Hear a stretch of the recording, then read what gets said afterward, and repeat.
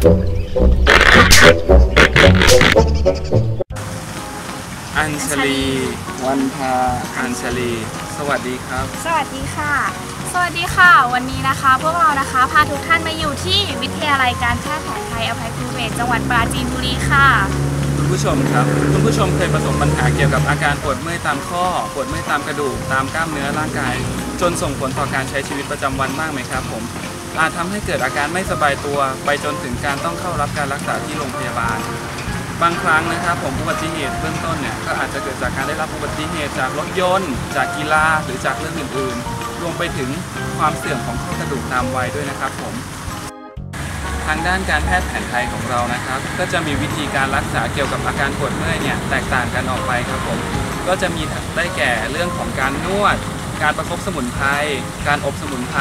การจ่ายยาต้มสำหรับผู้ป่วยเฉพาะรายนะครับผมและการนวดน้ำมันครับผมการนวดน้ำมันของเราเนี่ยน้ำมันที่เราใช้นวดก็จะมีหลายชนิดออกไปนะครับเช่นน้ำมันไพรน้ำมันบอระเพ็ดน้ำมันมะขามน้ำมันขัดมอนครับผมซึ่งการใช้น้ำมันเนี่ยก็จะอยู่ขึ้นที่ว่าผู้ป่วยเนี่ยมีอาการเป็นยังไงนะครับผมวันนี้นะครับเราก็จะมาพูดถึงการใช้น้ำมันขัดมอนกันครับซึ่งน้ำมันขัดมอนนี่นะคะถูกพัฒนามาจากอายุรเวทอินเดียค่ะแล้วก็นำมาประยุกต์ใช้ในคลินิกแพทย์แผนไทยประยุกต์ของเรานั่นเองค่ะในการเลือกใช้น้ำมันขัดมอนนะคะเราก็จะดูในคนไข้ที่มีอาการปวดเมื่อยกล้ามเนื้อรวมไปถึงมีปัญหาที่ข้อต่อและกระดูกค่ะใช้ในการบำรุงกล้ามเนื้อและบำรุงข้อต่อกระดูกได้ค่ะแต่ก่อนที่เราจะพาทุกท่านนะคะไปชมกับวิธีการทำรวมไปถึงวัสดุอุปกรณ์ในการทำน้ำมันขัดมอนเราจะพาทุกท่านนะคะมารู้จักกับต้นขัดมอนกันก่อนค่ะซึ่งต้นขัดมอนเนี่ยจะมีหน้าตาเป็นยังไงแล้วก็ลักษณะเป็นยังไงหลายๆคนนะคะอาจจะเคยเห็นขึ้นอยู่ตามแถวบ้านเราหรือเปล่านะแต่ว่าเราไม่รู้ว่าต้นนี้คือต้นขัดมอนนั้นเราไปดูกันเลยค่ะหญ้าขัดมีชื่อสามัญว่า Queensland Hemp หรือ Common Shida ชื่อวิทยาศาสตร์ Shida lombifolia lineae จัดอยู่ในวง Malvaceae ชื่อท้องถิ่นของหญ้าขัดได้แก่ ยุงปัดแม่ไม้ขัดมอนคัดมอนหญ้าขัดใบมอนลีหญ้าขัดใบมอนมนเป็นต้นลักษณะของต้นหญ้าขัดหญ้าขัดจัดเป็นไม้พุ่มมีความสูงของลำต้นได้ถึง1 เมตรลำต้นมีลักษณะกลมสีเขียวหรืออมเทาและมีขนเป็นรูปดาวโดยหญ้าขัดสามารถพบได้ทั่วทุกภาคตามป่าเบญจพรรณใบของหญ้าขัดมีลักษณะเป็นใบเดี่ยวเรียงเวียนแบบห่างๆลักษณะของใบเป็นรูปรีถึงรูปสามเหลี่ยมข้าวหลามตัดโคนใบกลมถึงตัดส่วนขอบใบเป็นจักรแบบฟันเลื่อยยกเว้นบริเวณโคนใบจะเรียบใบมีขนาดความกว้างประมาณ 2-2.5 เซนติเมตรและยาวประมาณ 5-6 เซนติเมตรแผ่นใบด้านบนค่อนข้างเกลี้ยงส่วนด้านล่างจะมีขนสั้นรูปดาวขึ้นอยู่หนาแน่นมีก้านใบยาวประมาณ 5-6 มิลลิเมตรและมีขนขึ้นหนาแน่นนอกจากนี้ยังมีหูใบยาวได้ถึง 5 มิลลิเมตรมีเส้นตามยาว1เส้นลักษณะของใบเป็นรูปใบหอกแก้มรูปแถบและตามขอบมีขนดอกของหญ้าขัดมีลักษณะดอกเป็นสีเหลืองอ่อนหรือเป็นสีเนื้อค่อนข้างขาวดอกจะออกตามง่ามใบ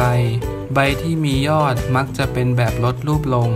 ทำให้ดูคล้ายเป็นช่อแบบกระจะส่วนก้านของดอกมียาวประมาณ 0.5 ถึง 1 เซนติเมตรมีข้อต่ออยู่เหนือกึ่งกลางก้านสรรพคุณของหญ้าขัดนิยมใช้เป็นยากินยาอาบยาพอกยาอบและยาน้ำมันเพื่อรักษาอาการแก้ปวดข้อปวดเมื่อยบำรุงเอ็นกล้ามเนื้อและกระดูกปัจจุบันมีการศึกษาพบว่าขัดมอนมีฤทธิ์ทางเภสัชวิทยาในด้านการต้านการอักเสบเช่นการอักเสบของข้อต้านการกำเริบของโรคเกาต์ที่เกิดจาก xanthine oxidase inhibitor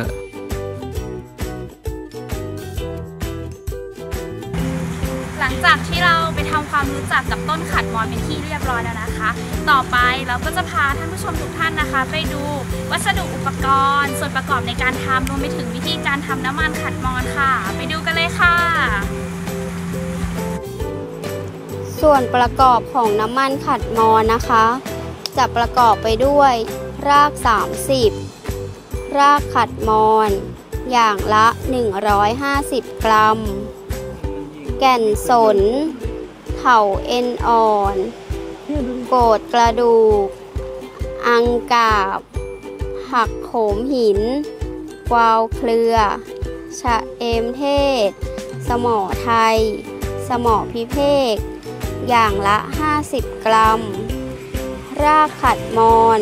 สำหรับทำยาต้ม 2.5 กิโลกรัมน้ำมันงา 2.5 ลิตรนมสด 2.5 ลิตรค่ะอุปกรณ์ที่ใช้นะคะหม้อต้มทรงสูงหรือกระทะเตาแก๊สไม้พายเคี่ยวยาเครื่องบดขนาดใหญ่เครื่องบดขนาดเล็กโดยใช้แร่งเบอร์80และแร่งเบอร์40เครื่องหีบน้ำมันเครื่องหีบยาต้มเตาอบกะละมังหรืออ่างผสมถาดผ้าขาวบางค่ะขั้นตอนการทำน้ำมันขัดมอนขั้นตอนแรกนำสมุนไพรแห้งที่ใช้ทำผงน้ำมันและยาต้มอบที่เตาอบเพื่อไล่ความชื้นออกประมาณ30 นาทีหลังจากนั้นนำสมุนไพรที่ใช้ทำผงน้ำมันไปบดหยาบด้วยเครื่องบดขนาดใหญ่และนำไปบดละเอียดโดยเครื่องบดขนาดเล็กครั้งแรกจะบดโดยใช้แร่งเบอร์40หลังจากนั้นจะใช้แร่งเบอร์80เพื่อให้ละเอียดยิ่งขึ้นขั้นตอนต่อไปนำขัดมอนที่บดแล้วไปแช่น้ำปริมาณ40 ลิตรทิ้งไว้ 6-8 ชั่วโมง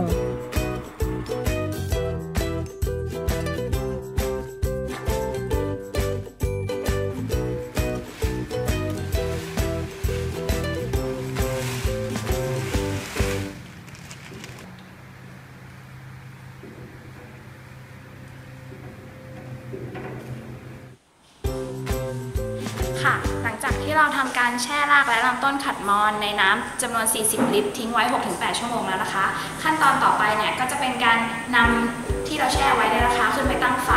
ทำการต้มโดยวิธีการต้มเนี่ยก็จะเป็นการต้มเคี่ยวจากน้ำ40 ลิตรเคี่ยวให้เหลือ10 ลิตรหลังจากนั้นเนี่ยเราก็จะกรองผ้าขาวบางนะคะนำน้ำยาต้มเนี่ยไปเคี่ยวทำน้ำมันต่อไปค่ะหลังจากที่เราเคี่ยวนะคะจากน้ำ40 ลิตรจะเหลือ10 ลิตรนะคะก็จะได้หน้าตาเป็นแบบนี้นะคะและเดี๋ยวขั้นตอนต่อไปเนี่ยเราก็จะนำไปกรองโดยใช้เครื่องหีบยาต้มนะคะกรองเพื่อเอาแต่น้ำไปทำยาน้ำมันต่อไปค่ะหลังจากที่เราทำการต้มเสร็จเรียบร้อยแล้วนะคะเราก็จะนำสมุนไพรที่ได้มาเข้าเครื่องหีบค่ะเพื่อที่จะใ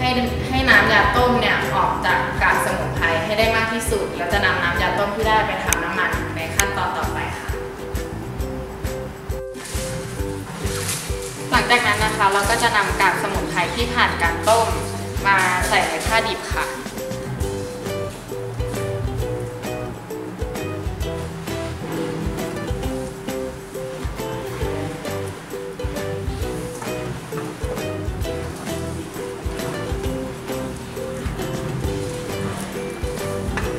โดยการใส่กากในผ้าดิบนะครับผมจะเป็นการกรองอีกชั้นหนึ่งนะครับเพื่อป้องกัน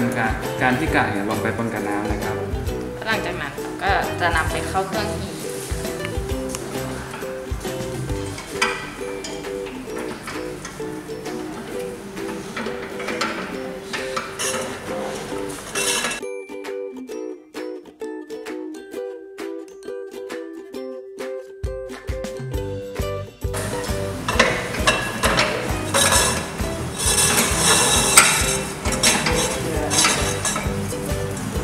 ในการกรองนะครับผมเราก็จะใช้ผ้าขาวบางเนี่ยกรองอีกชั้นหนึ่งนะครับผมเพื่อป้องกันกากชิ้นเล็กๆนะครับผมไม่ให้ลงไปกับน้ำต้มนะครับ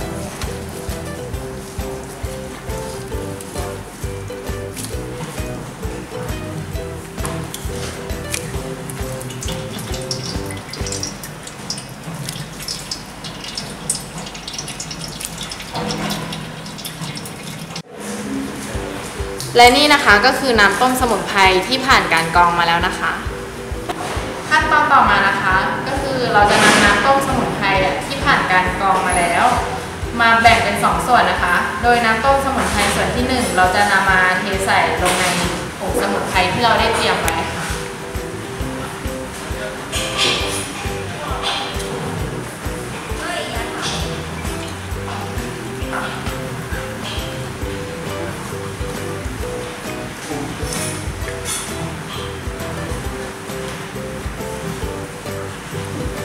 แล้วเราก็จะใช้ทัพพีนะคะคนจนผงยากลายเป็นเนื้อเดียวกัน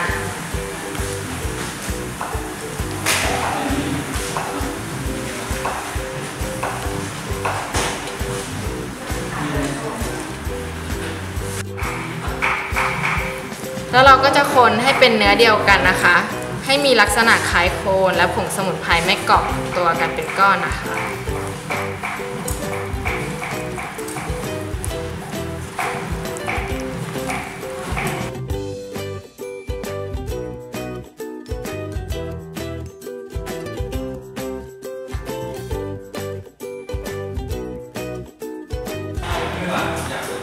เราก็จะได้โคนยาเป็นลักษณะแบบนี้นะคะ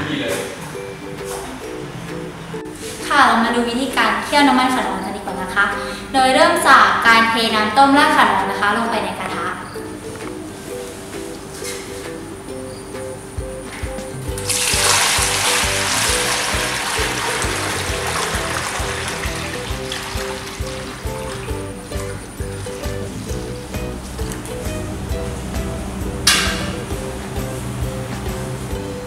ตามด้วยน้ำมันงา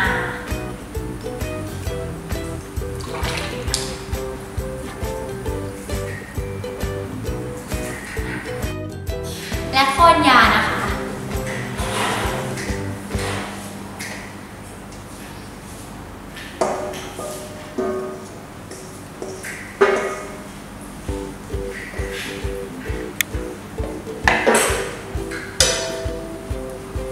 ใช้ไฟกลางๆในการเคี่ยวน้ำมันนะคะเคี่ยวไปเรื่อยๆจนน้ำมันเดือด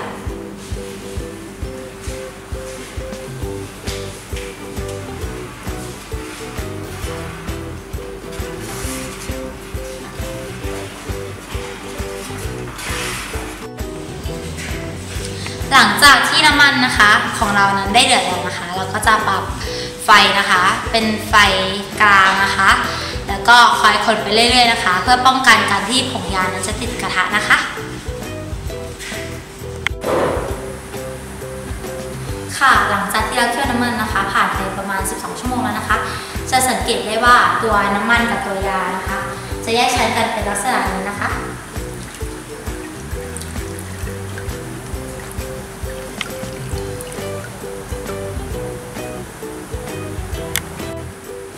จากนั้นนะคะเราก็จะเติมนมสดลงไปนะคะเคี่ยวต่อโดยใช้ไฟกลางๆนะคะเคี่ยวเรื่อยๆจนกากยานะคะกลายเป็นเม็ดทรายละเอียดค่ะในทางการแพทย์แผนไทยนมมีรสมันจะช่วยบำรุงเส้นเอ็นบำรุงข้อบำรุงกระดูกและช่วยเยียวยาความผิดปกติเกี่ยวกับกล้ามเนื้อ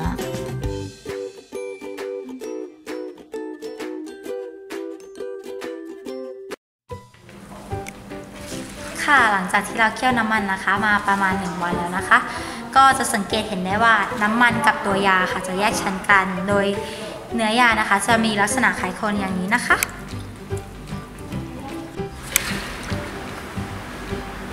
ค่ะหลังจากที่เราเคี่ยวน้ำมันนะคะมาเป็นเวลาทั้งสิ้นประมาณ36ชั่วโมงนะคะก็จะสังเกตได้ว่าลักษณะของกากยาเนี่ยก็จะละเอียดนะคะแล้วก็คล้ายๆเป็นทรายลักษณะแบบนี้นะคะเป็นอันว่าใช้ได้ค่ะ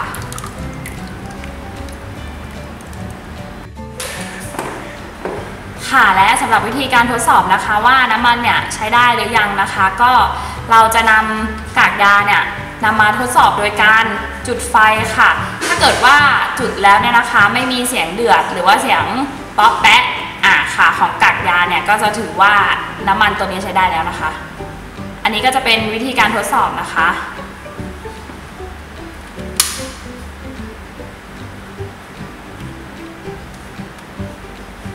ก็จะไม่มีเสียงน้ำที่เดือดหรือว่าเสียงเปาะแปะนะคะก็จะถือว่ายาน้ำมันของเราเนี่ยใช้ได้แล้วค่ะหลังจากนี้นะครับผมเราก็จะนำกากน้ำมันที่ได้เนี่ยไปทำการหีบน้ำมันนะครับผมเพื่อให้ได้น้ำมันขัดมอนได้มากที่สุดนะครับผมโดยนี้จะเป็นการกรองนะครับ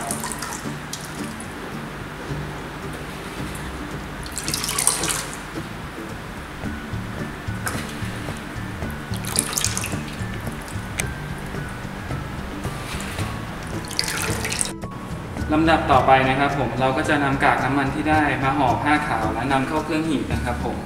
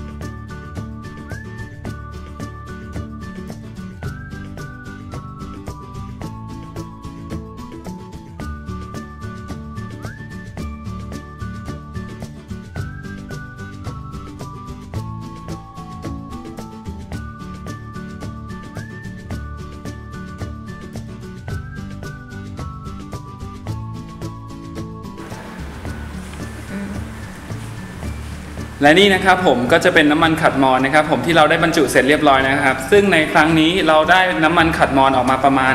2.5 ลิตรโดยประมาณนะครับผมและในด้านขวานะครับก็จะเป็นกากยานะครับผมที่เราได้จากการหีบนะครับผมซึ่งเราจะสามารถนำไปทำเป็นปุ๋ยต่อไปได้ครับ